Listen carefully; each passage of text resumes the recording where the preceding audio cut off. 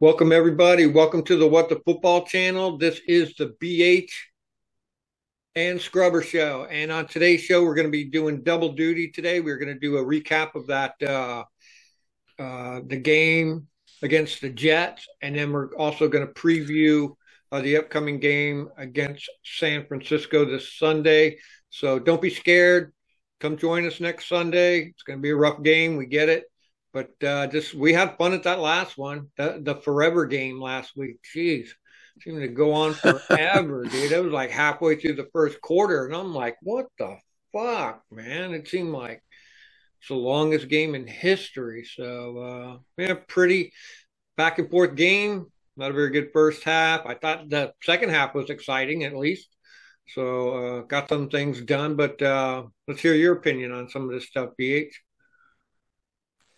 Yeah, I agree, man. I mean, once again, like I said last week, a lot of average to below average football from our commanders. To be honest, that's the trend, and that's probably how it's going to finish out.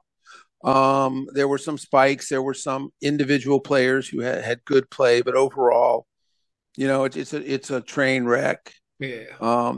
And the biggest thing, and like you said, the most exciting thing was the second half, and Jacoby Brissett got in there and lit it up. I mean, he's like got five drives and five touchdowns. I mean, he looks like he's all world.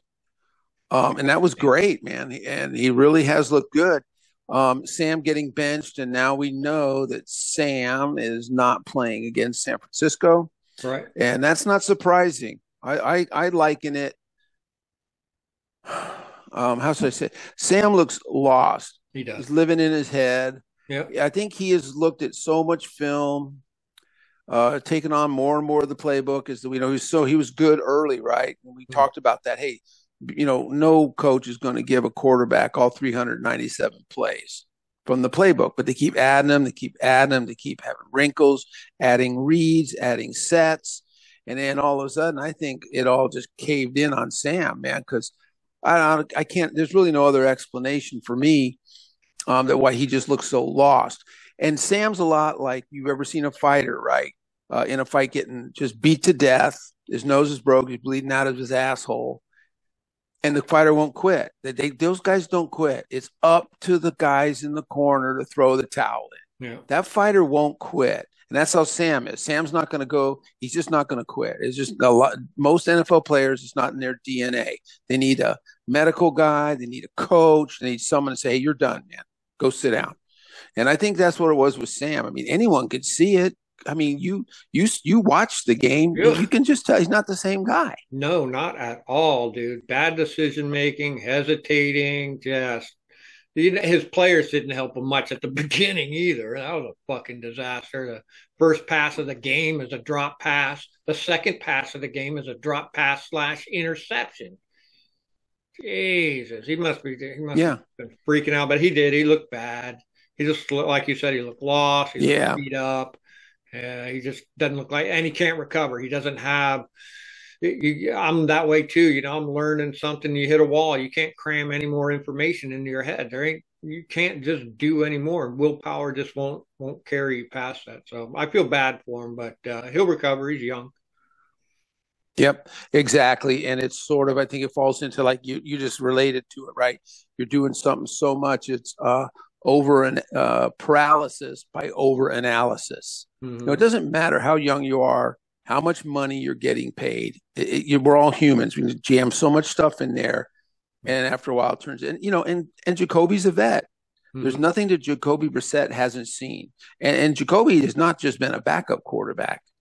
But Jacoby's like started over long stretches for teams. I mean, Yeah. he's a veteran who has been in and led a team, so it's not surprising what he's done. So yeah, it'll maybe get the other guys to a chance to step up and look at the offense a little. We got guys to coming up in this game to look at. I don't have much more to say in terms of the game last week, except it was nice that they did come back. They, Yeah. they kind of fought back.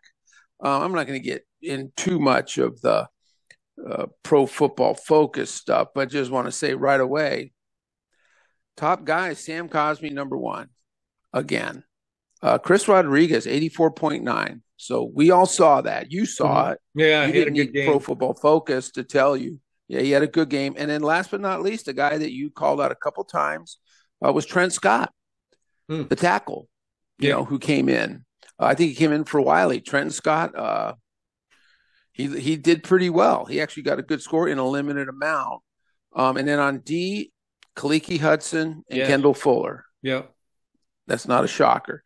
One thing that is kind of good along those lines is our boy Emmanuel Forbes managed to put up a 70, which is not bad. But the good thing about it is that he's kind of strung some low 70s games all in a row, as opposed to those like 39s and 40s. So maybe something clicked in his head. So he's not playing great.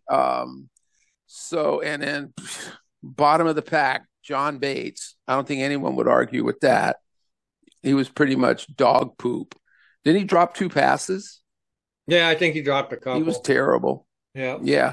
And then basically, Cam Curl was kind of one of our lowest rated guys. Benjamin St-Juste, who had a concussion, wasn't that great either. Cam, I don't know what's going on with Cam, but he's another guy that's not the same guy. Maybe it's just the team. He's just, he didn't get extended, didn't get a contract. The team's playing like crap. I guess it's sort of just the whole everything that's going on. He just hasn't seemed to have been his old self. So, Yeah. Anyway, we could beat that to death. But now we got San Francisco. We thought we had problems last week.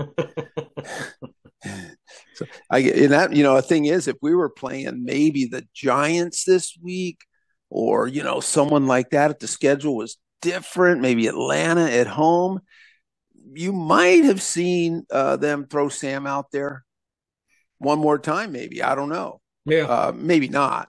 But this week against San Francisco, I don't think so. They're good, and like we were talking earlier, they got beat. So they're going to have a case of the red ass. That's for sure.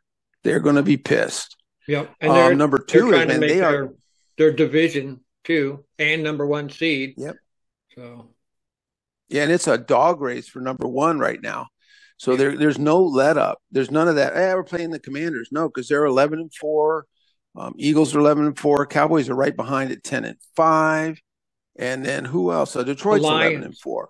Yeah. So you want, everyone wants that first seed. You get a bye.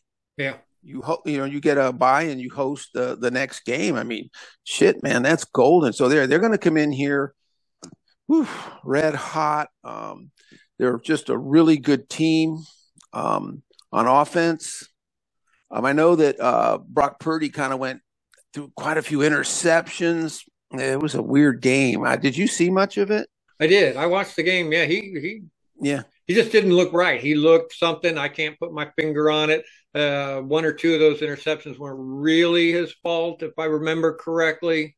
Correct. They just, it's like we talk about on this channel. Some teams come out with the heat and some teams don't.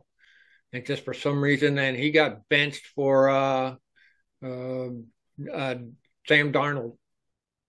Yeah. And I think he did get dinged up. I forget what he hurt something. He got a stinger, neck or shoulder stinger. Okay. And they just, I think for both reasons, he just didn't have it. And when he got that stinger, I think coach said, "Oh, okay, let's not mess with this." But once again, this is a guy that's going to come back. He's going to be hot. He's going to want to make up for that. So that all spells trouble. The amount of Christian McCaffrey, Brendan Ayuk, George Kittle, Deebo Samuel. We are going to have our hands full fighting them. And on defense, we're kind of hurting now too, because Ben St-Juste is got a concussion. I don't think he is going to be able to work his way out of it. They say there's only been 2-3 players all year who got injured on one Sunday and got through concussion protocol by the next one. That's everyone else is keep them in protocol. That's what I say. Yeah, everyone else is 2 to 5 weeks, depending how serious it is. So, so right there, Thank God we, got Fuller out there, but man, it's going to be Fuller, Forbes, Quan Martin against all those guys. So we're going to have our hands full with that. So, well, give those young guys a chance to step up. I want to see guys too, like KJ Henry, Yeah. out there, Forbes and Quan. Let's see them. I mean, really, Christian Holmes, Caillou Blue Kelly, get them all out there. I mean, what the heck, I know it's kind of unfair to put them out against such a good team, but we need to be able to have some film on these guys for our new people to analyze and to watch. They got a big decisions, roster decisions to make next year. So I'd like to see them. So, I mean, it doesn't look good from my end. It's going to take some, it's just really stepping up. But these guys, I mean, the Jets, like you said, the Jets had 3 scores in like no time at all on us. So if the Jets could do it, Yeah. these guys, it'll be brutal. So, Yeah. What do you think now? Now our offense against their defense, a lot of the same. Yeah, You know, definitely. They got a super strong defense, man. Them guys are brutal. So with Jacoby in there, it might change some of the dynamic of the team if we can keep Trent Scott yep. on that right hand side there. But we're pulling back Jarrett Patterson. Did we mention that earlier? Yes. No, I don't think we did. We were talking about it earlier, but Oh, we talked Jared about it. We didn't Patterson. say it here, but yeah, Jarrett Patterson is going to coming back because we believe that Jonathan Williams is in concussion protocol. Chris Rodriguez might not make it back, and then B Rob either maybe might not make it. No, I don't think so. Not with I think it's a hamstring, and it sounds like, yeah. I mean, it's one of those things where he might be okay, and then go out and just pull it again. So I Right, mean, we're gonna be really down to it, man, right, because yeah, Rodriguez. I mean, he was in a boot right after the game, which is precautionary, but and we'll see with an ankle injury. I never did get any clarity. We'll know a little more on Sunday if it was a high ankle sprain, maybe a mid, but you can play, you can play on it, but it's a lot of pain and up against a good team, it's going to be tough. yeah. I'd So like to see. yeah, I'd like to see what Jacoby can do, and that might help them pinpoint some of the things that are going on. If he can play good, is it, was it Sam, or if he plays just so and he takes a bunch of sacks and doesn't produce, is it Bieniemy? Is it the line? They should be able to see some things going on here with him in there that might be different than having Sam in there. And I like Jacoby. It reminds me a couple things, like Sam. I know he's 6 foot, 6'1". Then when you see a guy in there that's 6'4", almost 6'5" in there when he stands up in the pocket, you're like, the dude looks like the Eiffel Tower, dude. He looks gigantic. You know what I'm saying? And you see Sam, and people say, "Oh, why doesn't Sam, do these, crossing routes or these little slants?" And he's just like Russell Wilson. He can't see over the top. And he's got the yep, arm and stuff like that, but he just can't see that, and he doesn't see things good anyways. It seems like to me. So it's nice seeing Jacoby in there, and maybe that might be some of the difference in this game if we can get some crossing routes, some of those slants, and then if he's more willing to stay in the pocket. Sam was just ejecting from the pocket, just he's seeing color everywhere. So, yeah, but Jacoby is a little bit more willing to stand in there, and maybe we can get Jahan Dotson in the mix and get our weapons in the mix more if he can stretch another second out of the pocket, let the plays develop, because our plays don't develop with Sam in the pocket. It just doesn't happen. He can't do his first read. If he's got to wait for the guy to get downfield, he can't do that. So he's got the arm. And then the other thing about Sam that I noticed that is much like Russell Wilson is, as well, as he can't anticipate a throw. Russell Wilson's Yeah. balls are them moon balls and them rainbows. They're great because he's waiting for the guy to get open, and he's got a weapon, and he can see the guy getting open, and he can throw that ball, but he's got to wait and see for the guy to get open. I think Sam has that same problem. You can't just anticipate. You watch Tua Tagovailoa for Miami and their number 10 guy, Hill, Tyreek Hill. He throws the ball. Tyreek hasn't made his cut. He hasn't stopped and turned around, and he'll throw the ball. He's not even looking. And as soon as Tyreek turns around, I mean, he's got a split second, and the ball hits him. And it doesn't seem like Sam can do that. So Yeah. I'm hoping that Brissett can. I really want to see this, like you said, see these younger players get out there and play. Let's get them in the mix. Let's get them going. And I don't know. I don't have much hope for this game, but maybe they can pull it together and show some respect for themselves and for the fans. And they want to get paid next year too. So we want to bring some of those people back. Yeah. We want to see what they can do. And we have some ideas of who we want to come back and maybe some people who we don't want to come back, right? Yeah, without a doubt. Yeah, and like you said, it'd be nice to to get an idea of what's going on. Is there, like you said, are there flaws in the offensive play calling, in the offensive scheme, or it could be something as simple as Sam, like we talked about earlier, just got burned out. Like you said, he hit the wall. And this would be a great opportunity for EB to get in there and exploit what he wants to do, because so many of our offensive weapons have just disappeared. It's like we don't even have tight ends anymore. So let's hope it gets going. Yeah, I was, speaking of seeing guys, I mean, it's going to be interesting, like from the standpoint of injuries. I mean, the O line's gotten pretty beat up. I mean, I think Cornelius Lucas will probably end up playing again. We don't know about Leno. Hmm. I think Wiley comes back, but if not, why not let what's his name? Trent. Yeah, Trent Scott. Trent Stott, let him get in there. Yep. I'm guessing at center, Larson's got a knee issue. We might see Gates again. Sadiq Charles did play better at left guard this time. Wasn't an all-star. But he was in there, so he played. I was looking at a list of I made a list here of all the people that are kind of the most important free agents for next year.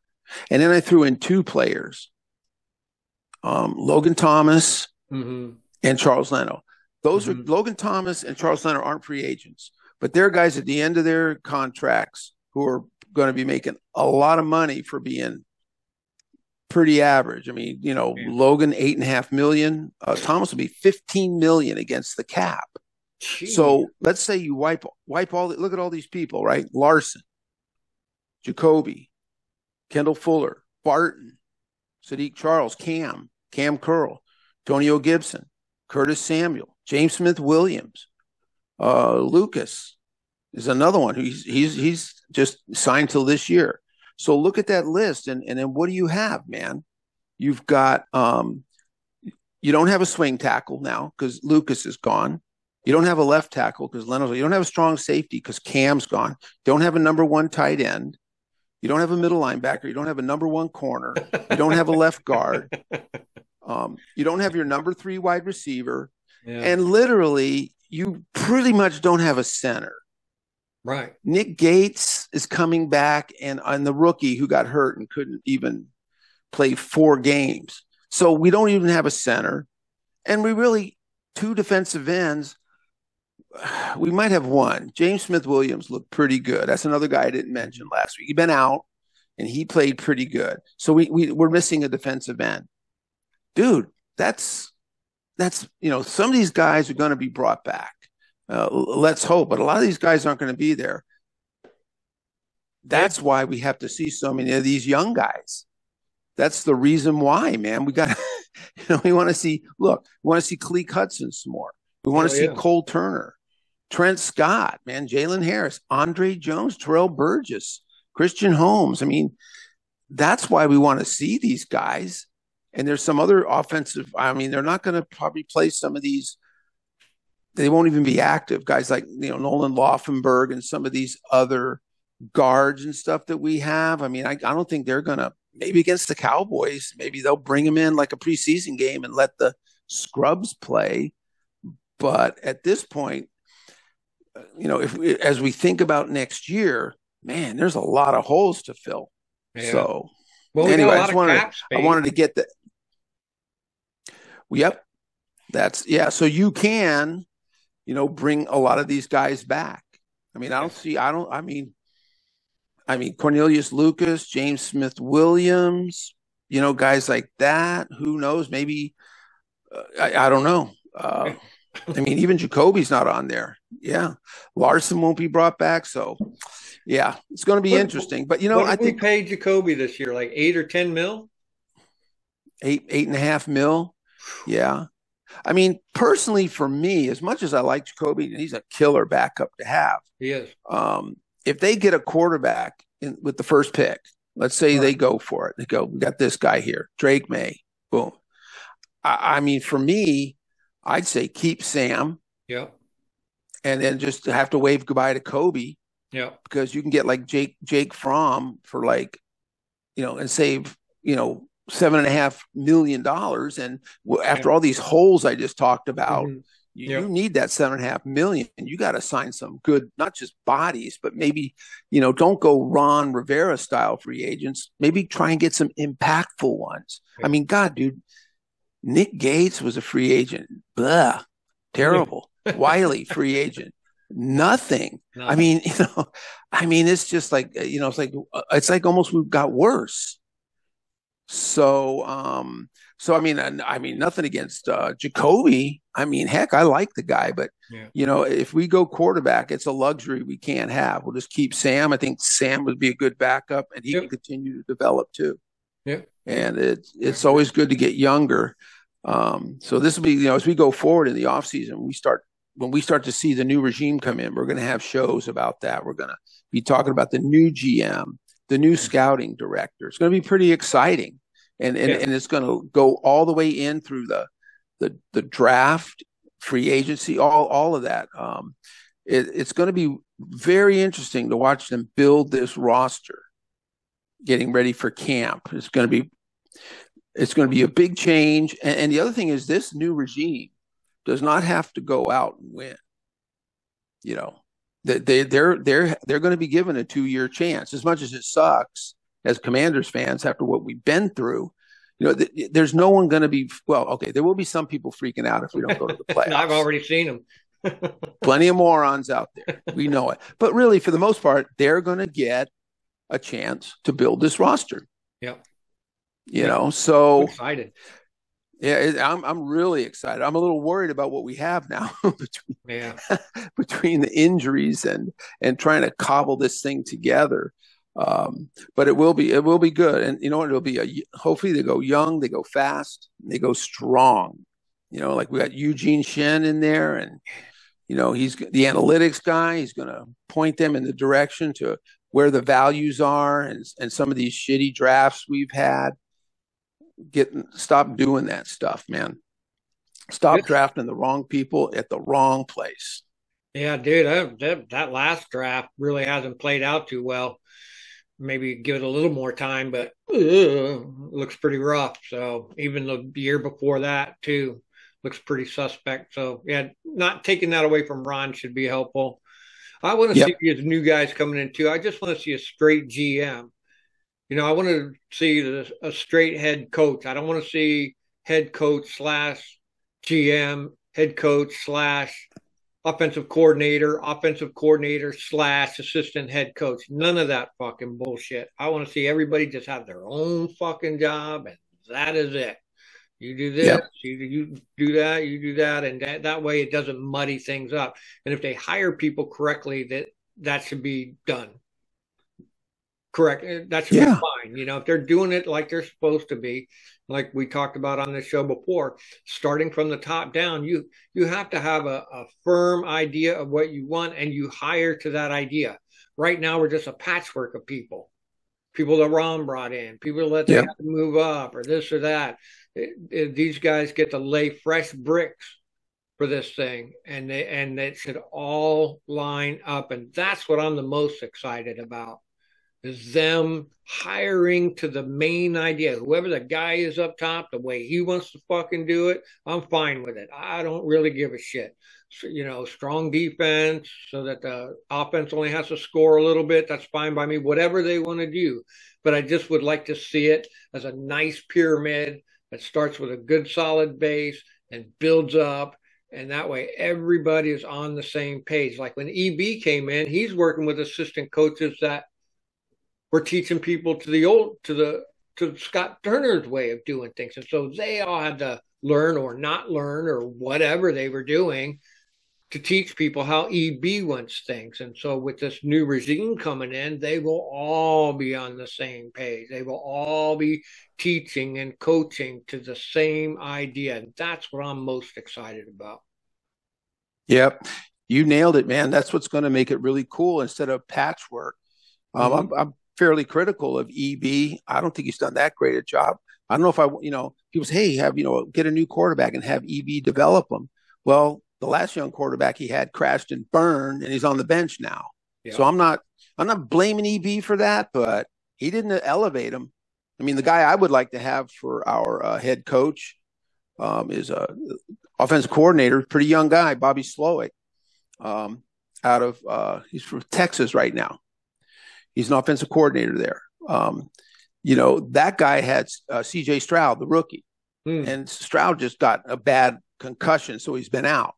But he elevated C.J. Stroud. He gave C.J. Stroud an offense where he could be successful, and EB didn't do it. But to your point, like you said, EB doesn't have an offensive line coach that teaches blocking the way EB wants blocking done, and the way he wants his running backs to run, and the way he wants his receivers run. He kind of just got here and had to bring in all these assistants that, like you say, aren't locked into his style. And with this new regime, everyone from the top to the guy who fills up the Gatorade buckets to the head cheerleader will know this is the goal. This is how we operate. This is how we present ourselves.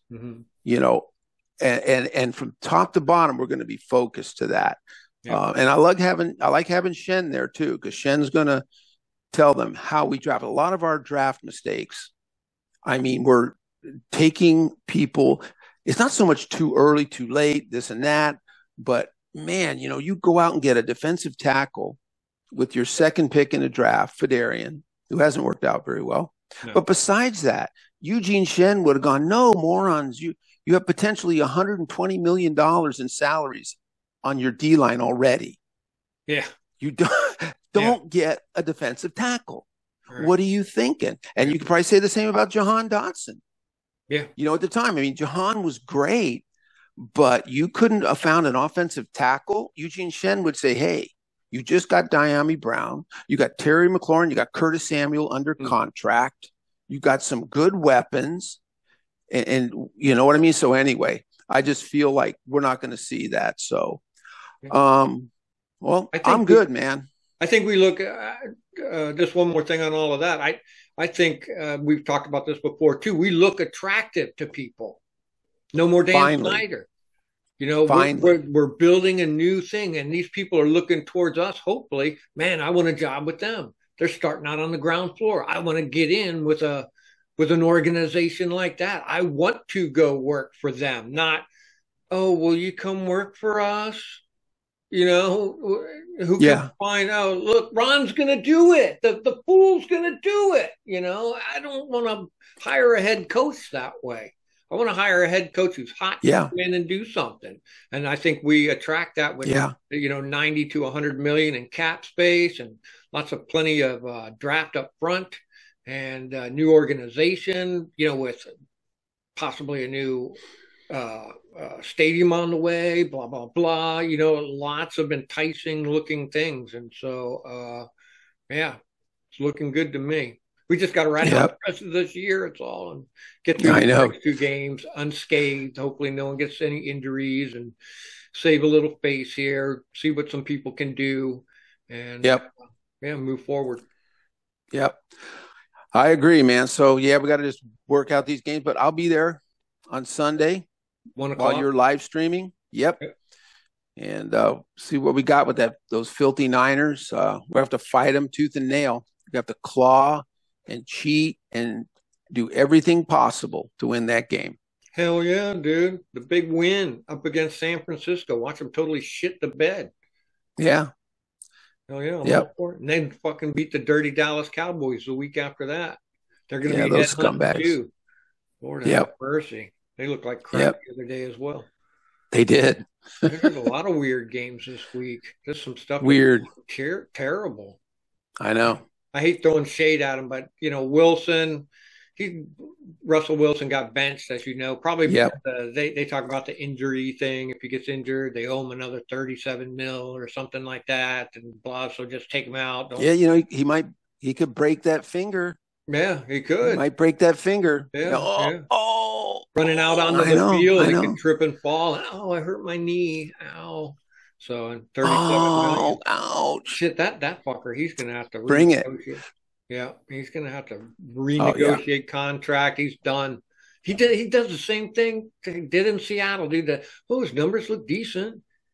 He fucking orchestrated a pretty nice fourth quarter thing and almost won, but that's his MO. That's his stick. And he, when he was young, he could do it. And now he can't do it. He's not he's not $245 million worth of fucking quarterback. I'll tell you that. So, and plus all the draft picks they gave up, 2 or 3 number ones. And it was incredible. Pretty disaster. Hopefully we'll get something going here for this game and finish out the season good. Yep, let's get some good play out of these young guys, man. So I'll see you then, Scrub. All right, thanks, dog. Thank you, everybody. Hope y'all had a good Christmas.